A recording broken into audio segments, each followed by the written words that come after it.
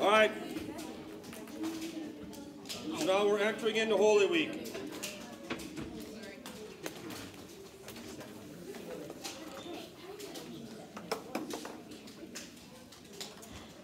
The very reason why Christ came in the first place. Does anybody, Judas, who's cracking the bottle, the eggs? I get noise like that, my daughter will contest, absolutely drive me insane. All right, clicking of pens, this sound, nails on a chalkboard to me. So Judas, one of the 12 disciples. Maybe you guys are young, you haven't thought. Have you ever wondered why would Judas do this? Why would somebody who walked with Jesus for 3 years, we don't really know what motivated him to betray Jesus? I mean, it's not like this guy had been with him for just a little bit of time. 3 years he dedicated his life and followed Jesus around. And then he decides to pull the trigger on betraying Jesus for 30 pieces of silver. Even though it was predicted that someone was going to do this in the Old Testament, the fact that Judas did it to me is rather shocking.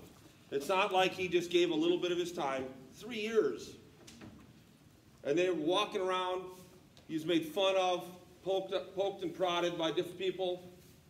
His own people laughed at him for doing it, and then he just decides for 30 pieces of silver, he was going to turn Jesus over. We don't know. We really don't know what his motivation was. Unfortunately, he played a role in history. It was predicted someone was going to do it. And unfortunately for Judas, it was. So there's different ones for Judas' account. Matthew says this, then one of the 12 said, what will you give me if I deliver him over to you? And they paid him 30 pieces of silver. And from that moment, he sought an opportunity to betray him. I don't know. What we do know about Judas was that he was the keeper of the money. There's several of accounts where he makes comments like, why would this woman spend this expensive perfume on Jesus' feet? Why don't we sell this? We could make money. We could fund our ministry here. He kept the money. There's another hint that he was stealing from the money coffers. So what was his motivation? Why he was one of the 12 disciples? I've heard it postulated or thought out that Judas realized that Jesus enters in on Palm Sunday, and then Jesus does nothing. He doesn't take over the mantle. He doesn't assume any earthly power, which they thought he would. And so Judas betrayed him to force Jesus' hand to actually become the king of the Israelites, like King David. And he was trying to force Jesus' hand. We don't know. There's no biblical account of that. It's just a guess. Could have been. I don't know. He was racked with guilt with Judas. Another one there, Mark. One of the 12 went to the chief priests in order to betray him to them. And when they heard it, they were glad and promised to give him money. And then he sought an opportunity to betray him. Just kind of stunning. For 30 pieces of silver, he was willing to do this. Luke gets a little bit more. Then Satan entered into Judas, called Iscariot, who was in the number of the 12. He went away, conferred with the 12 priests. They agreed to give him money. He consented and sought an opportunity. So here Luke gets a little more. That this was Satan that entered him. That just filled him with so much hate that he was going to betray Jesus. We don't know. So, and unfortunately, does anyone remember what happens to Judas? What happens to Judas? What does Judas do? How many people have seen the movie The Passion? I'm going to refer to it quite a bit today. Really? That's not good. That's like real no good. All right, now I guess we got no slides. Oh, hey, there we go. So, nice job, Mr. Drews. I got to back up now. Oh, wow, we went way ahead. So, does anybody know what happened to Judas? What did he do? Any of the kids know? What did Judas do? First, I was asking a question. Who saw the Passion? Who's seen the Passion? Only a couple people? This is the adults in the room. See 5th through 8th grade? I'm going to refer to it quite a bit. If you really want to see just exactly what's going on in a couple weeks, what Jesus actually went through for us, you might want to watch it. It is gruesome to watch. It is absolutely gruesome. If you're not caught looking at that screen realizing, wow, because the pictures that you see of Christ on the cross in churches, it's not even close to the reality of the situation we're talking about today. What Jesus went through and what crucifixion actually was. But does anybody know? Judas betrays. Then Judas, what did he do? He went and hung himself. Ravaged with guilt, he saw it. We don't know what caused him to hang himself for 30 pieces of silver. Threw the money back and went out and hung himself. So he was so guilty, and then the passion really grabs the fact that Luke, that Satan entered into him, and then he had these demons. So there's a couple things here. We're talking about the death of Jesus. Yeah, we're still not working up. That is fantastic. Do you have those on the screens in front of you? Which ones? Oh. Do you have a laptop in front of you so you No. can see the screens? I'm going to ad-lib this. We'll wait to see if it comes up. So I got to go off memory here. So you got the historical stations of Christ. All right, let's not worry about it. So there's one of the things that it's talking about the death of Jesus. There's the 7 stations of the cross. And then it was part of the Catholic teachings. And if you watch the movie The Passion, they show the 7 stations. And it's very dramatic. And you'll be watching going, what does this have to do? And there's different stations. And a lot of it, what the Catholic Church did, is they included some historical facts or facts that are found in the Bible, and then they add additional things that have become part of tradition. So part of the Catholic faith is the fact that there's scriptural evidence, and then we take tradition. Things that aren't supported by Scripture, but they're traditional. And they're just kind of been passed down. And so these stations of the cross, and we'll get this. All right, I'm going to go as fast as I can. So you got Jesus is condemned to death. That's one station. Jesus is given his cross. That's shown in the Passion. Jesus falls down for the first time. There's no evidence in the Bible that he fell down, per se. All right? But as he falls down, that scene is there. He meets his mother Mary. That did happen. Simon of Cyrene helps him carry the cross. That conversation, we don't really know. Once again, historical stuff and things have been added. Right here, Veronica wipes Jesus' face. Not in the Bible. Jesus falls down for the second time. We don't know this. Jesus meets the woman of Jerusalem. That's in the Bible. Jesus falls down for the third time. Not in the Bible. Jesus is stripped of his clothing. Obviously he was. Jesus nailed to the cross. Jesus dies on the cross. His body is removed. And it's placed in the tomb. But now there's scriptural stations of the cross. Legitimate stations of the cross that can be found in the Bible without adding traditional stuff, traditional things. All right? So let's talk about crucifixion. I'm going to be very graphic here so you understand just exactly what's going on here. First of all, Jesus was flayed wide open. This wasn't just whipped a little bit. The Romans, the intention of a crucifixion was to make the person live as long as they possibly could, because this was a form of capital punishment, and they wanted everybody to see that if you're going to do something against the laws, you're going to steal from somebody or commit murder, to deter people from doing this, we're going to have somebody up on a cross. And Jesus was on there. Does anybody know how long Jesus was on the cross? 3 days he was on the cross? We got 3 days on the cross. Was he on the cross for 3 days? He was there for 3 hours.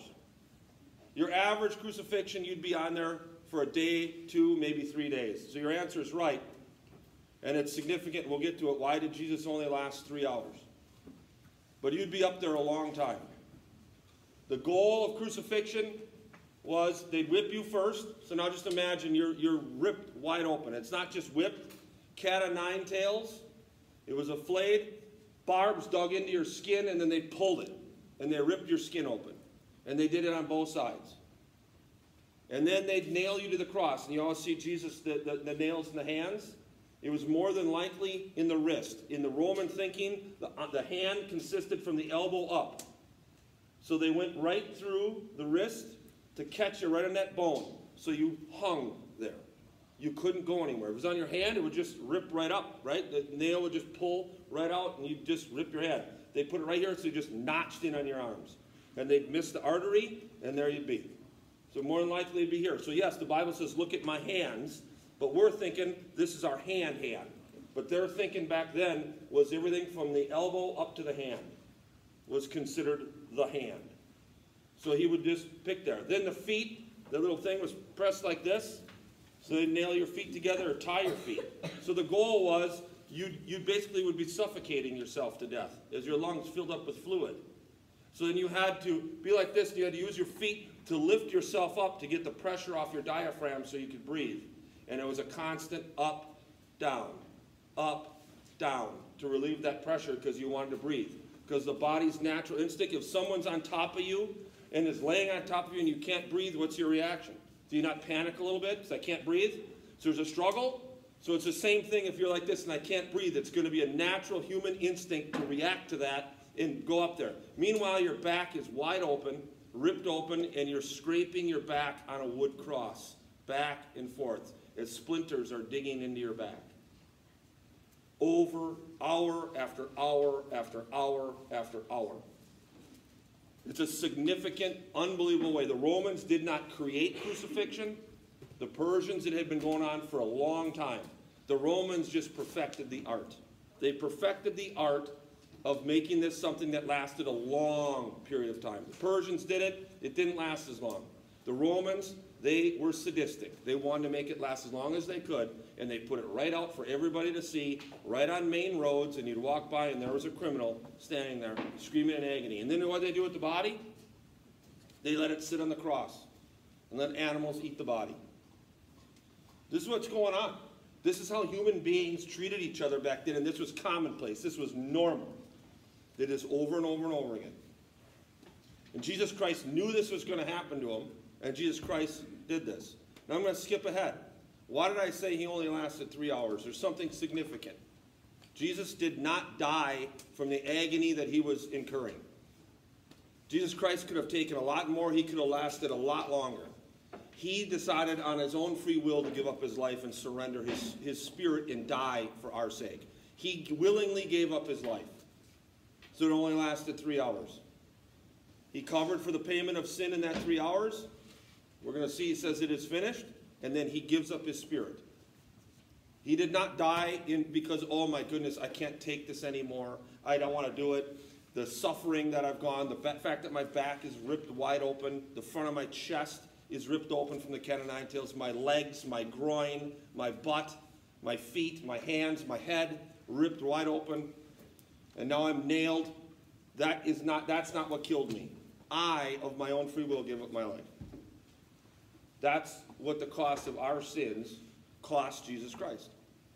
And that's why the cross is in the front of every church, and I don't think it would look very pretty if we actually had an image on the cross of what Jesus actually probably looked like. I remember when I saw the Passion for the first time with my wife, she said, it's not like that. I said, it's very clear. Isaiah 53 is very clear. That he was stricken, smitten, and afflicted by man, and he was striped for our transgressions. He was striped, ripped open. Yeah, that's exactly how it was. And he took it. So now there's some scriptural stations of the cross. So this is what we're talking about when we talk about the crucifixion. It's not a cozy little thing to think about.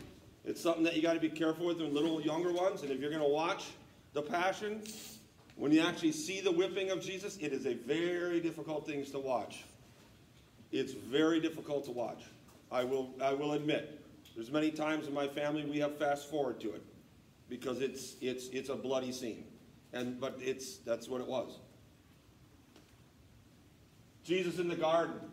He goes to the garden. He wants to go pray. He takes his 3 disciples with him, and they fall asleep. Guys, just stay awake. I'm struggling here. You're my friends. You're starting to see Jesus didn't just die. He didn't just get whipped and beaten. His friends leave him. His disciples can't even stay awake. They're falling asleep. They can tell he's struggling with something. He just wants some companionship in his friends. They ditch him. They can't even stay awake for him. They run. As soon as he starts getting persecuted, they just run, hide, because they're afraid. Because why do you think they ran? I think all of us would probably run. Do you want to be whipped like him? Have you seen that? No way would I would want that.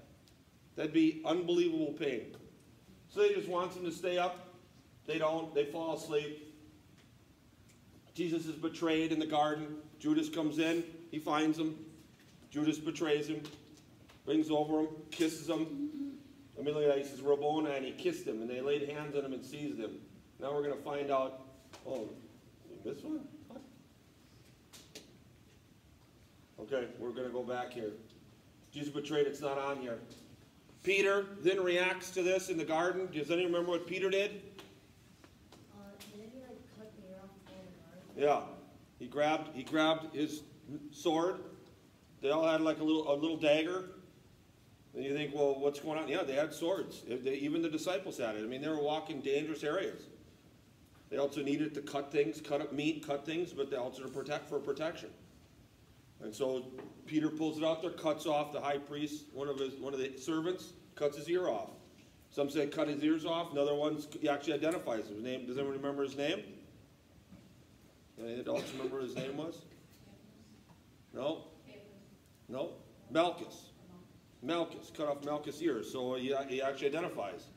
It's interesting. I can tell you one thing. When the Bible gives someone actual name and it doesn't just say it was a servant, but it actually identifies that person, early Christians reading the scripture, they're saying you can actually go and physically talk to Malchus. He'll tell you this story. Luke is the one who says his name.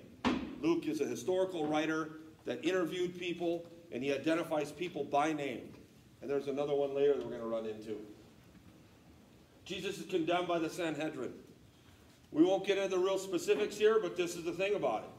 You couldn't just make up accusations against someone. Nowadays, we got a court of law. You need proof. If it's just Ambrose and Ambrose said I did this, and I say I didn't do it, there's no other witnesses. There's no way to prove I'm right. There's no way for Ambrose to prove. But if Ambrose has witnesses that I actually did it, now he can bring witnesses. It's the same thing that's happening here at the Sanhedrin. If Jesus said this, bring witnesses. It was Jewish law set down by God through Moses. You gotta have 2 or 3 people got to accuse me. And he's escorted in there, and one person just says, well, this is what I saw. And then another person comes, this is what I saw. And Jesus knows, you can't do this. You guys are breaking the law of Moses. The Sanhedrin. Does anyone know what the Sanhedrin is? Who is the Sanhedrin? Does anybody know? The what? No, actually not. The Sanhedrin was the ruling body. It would be like our court system. It'd be like, it's the Pharisees and the Sadducees, the 2 groups of the Jewish people, the leaders, the scribes. They had a big conference. They had a big group of people, and they called themselves the Sanhedrin. They voted on things. And so he's in front of all the chief priests. It says they're chief priests and scribes, the Sanhedrin. It says, if you are the Christ, tell us. What further testimony do we really need? He says he's the Son of God. Blasphemy. So now they have no right. Then Jesus denies Peter. Here's the thing about the Sanhedrin. This is we're going to run in. They did not have the power to put someone to death.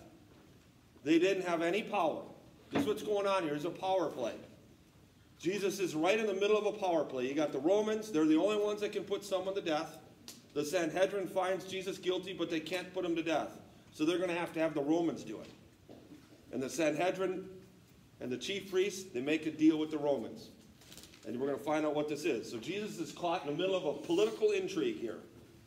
So Jesus is denied by Peter. Peter said, I'll never deny you. 3 times denies who he is. Because why do you think Peter did it? I don't want to look like Jesus. Because I know what's coming down the road. So he doesn't want to do it. And it's also there for us. And who do you think probably told the story that he denied? Peter himself probably told this story to Matthew and to Luke and everybody. Right now it's just Jesus and Peter. Doesn't say any other disciples are there. Peter probably very delicately had to tell his friends, yeah, I denied him 3 times. I denied who Jesus was. He was my friend. He was one of my closest. He was one of the big 3. He was one of the top 3. Denies Jesus. Jesus is judged by Pontius Pilate. See, now the Sanhedrin, they can't put him to death, so they're going to go to Pontius Pilate. And we're going to start to see, if you don't put Jesus to death, the Sanhedrin tells Pontius Pilate, in no small little terms, we're going to riot. And if we riot again, you're going to be in trouble by the emperor. Because the Jewish people had constantly rebelled against Pontius Pilate. Pontius Pilate had poked the bear. We don't know about this in the Bible. We know from Josephus that Pilate went in prior to all of this, and he goes through the temple with donkeys and pagan stuff, and he desecrates the temple, irritating the Jewish people, and they revolt. He puts 27 of their people to death on a little riot. The Jewish people riot again. The emperor says, one more time, Pontius Pilate, and you're done. You're going to come back to Rome, and guess what's going to happen to Pontius Pilate? I'm going to kill you. I'm the emperor. I'm going to put you to death because you can't handle running an empire. You can't handle being my person there. So now the Sanhedrin knows this. And if you don't put them up, we're going to riot, and you're going to have to go back to Rome, and you're going to be dead. Jesus is literally caught right in the middle of a political intrigue. And what is Pilate going to do? I want to keep my power. I want to keep who I am. And now the Sanhedrin comes up, and what do I? It's Jesus. I find no guilt in this guy. He didn't do anything. He doesn't deserve to die, but I'm washing my hands. It's your fault. Even though Pontius Pilate skipped his role in history. We realize we say his name in the Nicene and the Apostles' Creed. Pontius Pilate is now infamous because he didn't stand up for what was right. He stood there because he wanted his power instead of doing what was right. He put an innocent man to death, and he had the power to stop it, and he didn't do anything about it. And here we are in 2024, and Pontius Pilate, we say right in the Apostles' Creed, a man of infamy. All he had to do was just do the right thing. But he wanted power on the earthly power. Pontius Pilate, Jesus is scourged at the pillar and crowned with thorns. Then Pilate took Jesus and flogged him. That word is very more specific in the Greek. He was ripped open. It's not just this gentle flogging that you might see in some movies, hit with a stick or some reeds. There probably was. He was flogged. He was stripped. He was ripped open. He was flayed open. And the soldiers twisted together a crown of thorns and put it on his head and arrayed him in a purple robe to make fun of him. Purple was the thing of royalty. They came up to him saying, "Hail, King of the Jews," and struck him with their hands. I mean, they just add it on top of other. And if you watch the Passion, they're literally drinking while they're doing this. And they just are filled with rage and hatred and mocking. The one guy has this unbelievable, disturbing laugh as he's doing it. He thinks it's funny that this is happening to Jesus, that they're ripping him up. They're just sweating. The guys can barely breathe in the movie The Passion because of the number of times they hit him. They have to take a break and put their hands down because they're exhausted from they just keep whacking him and whacking him and whacking him. This was not an easy picture. And then he bears the cross, and they make him here now carry your cross. After we do that to you, now you got to walk from the inside of Jerusalem, and you got to walk outside the gates, up a hill, and you got to take your own cross. Some show the whole cross. Remember that thing when it's the whole cross? Some say you just carried the beam, just the top beam, not the whole cross. That the actual post was in the ground, and that you had to carry just the cross beam. We don't know whether it was the whole cross or just the beam. We don't know, either or. They said, "Away with him, crucify him. We'll have no king but Caesar," which is a joke, by the way. Does anybody know why that's a joke? That's a bold-faced lie. The chief priest answered, "We have no king but Caesar." That's a bold-faced lie. And Pontius Pilate knew this. Does anyone know why? Who's the only king, according to the Jews? Who's the only person that's a king? To the Jewish people, not Christians, to the Jews. Who was it? Someone said it. God. They had no king. That's a bold-faced lie.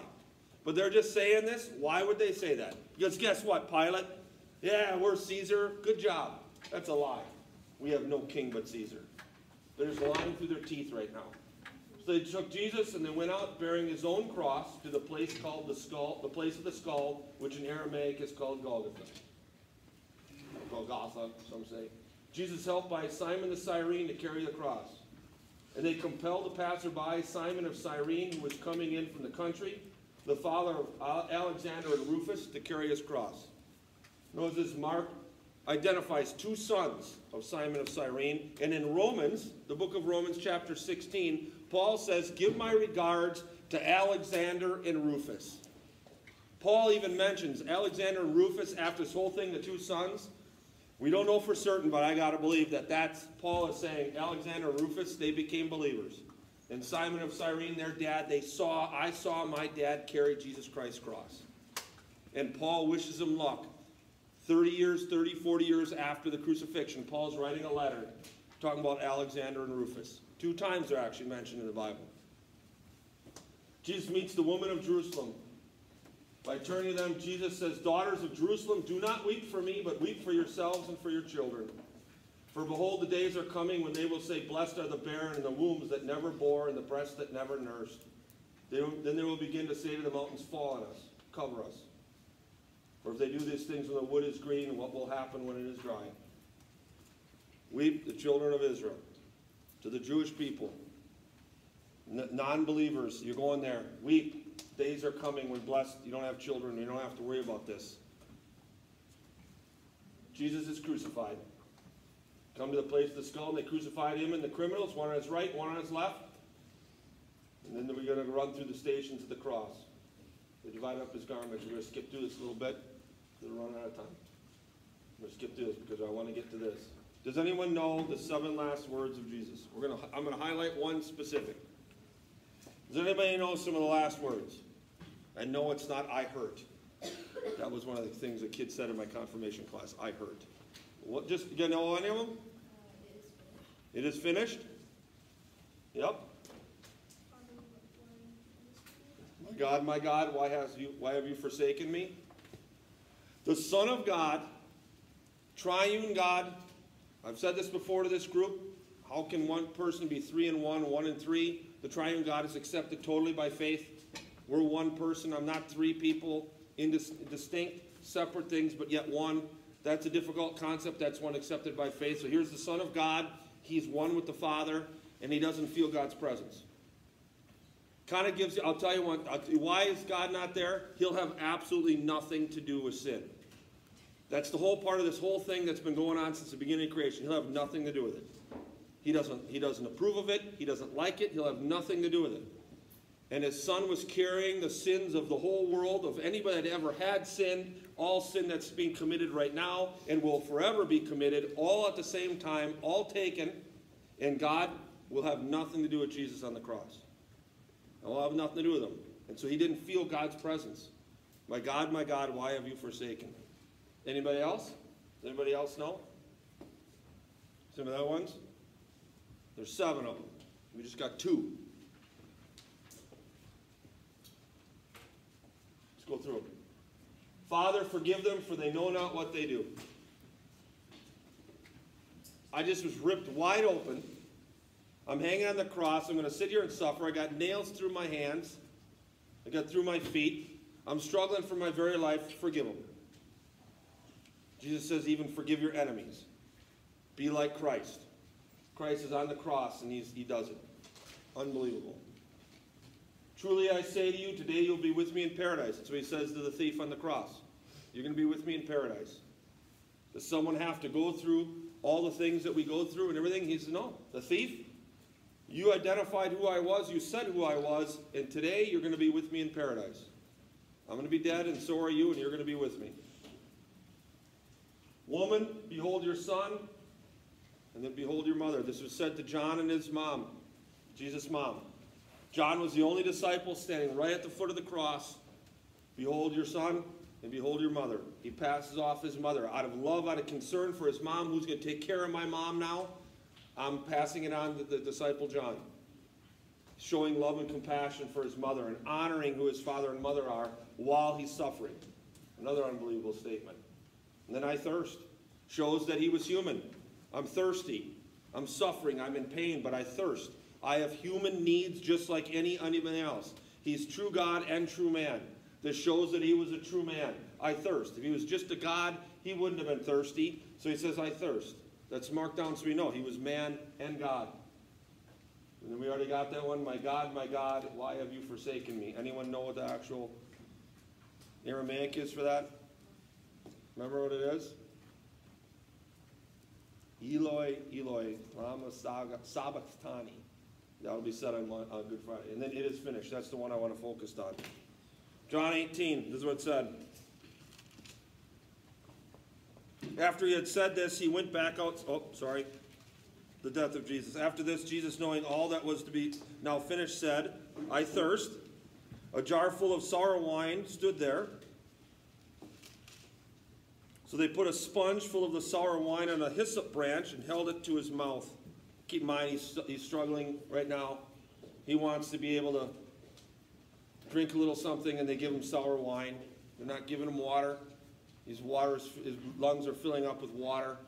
That's why you see the spear. They pierce his side, and clear liquid comes pouring out. That was a sign that it was done. He didn't react when the spear was poked in him, and then just pure, not blood, but just pure water poured out, because they got him from the side, and they pierced his lung, and the lung just collapses, and just pure liquid pours out. When Jesus had received the sour wine, he said, it is finished, and he bowed his head and gave up his spirit. Matthew said he uttered a loud cry. Mark says he uttered a loud cry. They weren't at the foot of the cross. John is at the foot of the cross, and he says, no, Jesus says it is finished. How do you think Jesus said it is finished? When you see this read, do you think he said it's finished? Would you agree? Have you ever thought of that? When he was standing there and everything he went through, do you think he just said it is finished? How do you think he said it? What inflection do you think he said? To the adults in the room, you just said he just like, thank God it's over. Thank you, God, it's over. It's finished. Have you ever thought about that? Just, it's finished. Matthew says he uttered a loud cry. Mark says he uttered a loud cry. Luke says he uttered a loud cry. John says not just that he uttered a loud cry, but he says it is finished. That in the Greek, it is finished is one word in Greek. It's called tetelestai. And that word was used in Greek thinking when there was a debt owed. And if I owed somebody a debt and I paid that debt off, I would go to the person, they'd mark a legal account of it, they'd put a stamp on it, and it said tetelestai. It is finished. And it was uttered in triumph. It was not uttered in defeat. It was not uttered in, I'm doing this. This was a loud cry. He uttered, it is finished. Tetelestai. I just paid for everybody's sins. Everyone that ever lived, is currently living, and will ever live. I just defeated death, and now I'm going to willingly give up my life. I'm not suffering here like I can't take this anymore in my body, and the fact that they ripped me open is not what killed me. I'm going to surrender my life of my own free will, and I'm going to do it in 3 hours, and I'm just going to give it up freely. So the question that I have, and you're going to have when you go to your small groups, the main question is, and this is the main question of Christianity, and this is why this Holy Week and what you're going to go through, and you're going to see if you come to church, and you're going through, is the question of this. What's my response? The fact that someone did this for me. That's the ultimate goal of why you come to this, Ignite. It's the ultimate goal why you come to church. It's your ultimate goal. What's my response to what I owe Jesus Christ for what he did for me? Is it just casual attendance? Casual paying attention? Casual obedience to what he's saying? Even though I realize, and you watch The Passion, that someone was ripped open with a cat of nine tails because of my sins? And if it's my sins that caused this, does it not require something of me? If he's willing to give up his life and do all of this, there's something that has to be required of me. There's something to be. What's my response? That's the ultimate thing. That's been God's plan from the beginning in the Ten Commandments. I'm the one who delivered you out of the land of Egypt. I'm the one who parted the Red Sea. I'm the one who delivered the 10 plagues. I'm the one who did the Passover. Now acknowledge who I am. Now with Jesus Christ, I'm the one that hung on the cross. I did all of that. That's why you're here. That's why you're at Ignite. Somebody did this for me. I watched The Passion. I watched one scene with my dad, and he stood there, Lutheran pastor, for a long time. I can't believe someone would do that for me. I can't believe someone would hang on the cross and deal with that kind of pain. I just can't imagine it. Because I should be the one on there. But he took it for me, and what's my response to that action? It's a significant question. And in your small group, spend some time. What is my response? So that's what God is asking. And if we just think it was just a casual little thing, and he was whipped just a little bit, this was a significant beating. He was absolutely crushed because of what we've caused to bring on this world. And so what's my response? And the good news is, he says, you know what? I did this for you. And that's the good news. I did this for you. I did this to free you. I did this because I love you. We're all brothers and sisters of God. Jesus Christ calls us all brothers and sisters. I've said this before, and I know there's a couple sixth graders in here that hear me in class. All the women in this group, every woman should be literally saying, thank you, Jesus Christ, because he liberated the way women were treated. Absolutely liberated the way they were treated. You can read enough history of the way women were treated back then. It was terrible.